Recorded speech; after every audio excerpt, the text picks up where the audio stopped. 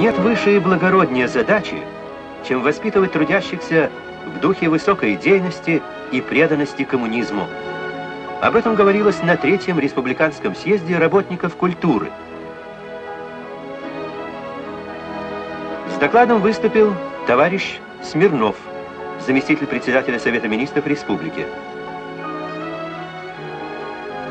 На съезде председатель Президиума Верховного Совета Республики товарищ Проконен вручил почетные дипломы заслуженных артистов Куцовскому Соломону Борисовичу, Ринне Паулю Уновичу,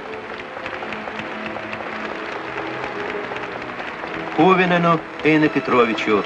Дипломы заслуженных деятелей искусств вручены Тетерину Сергею Павловичу,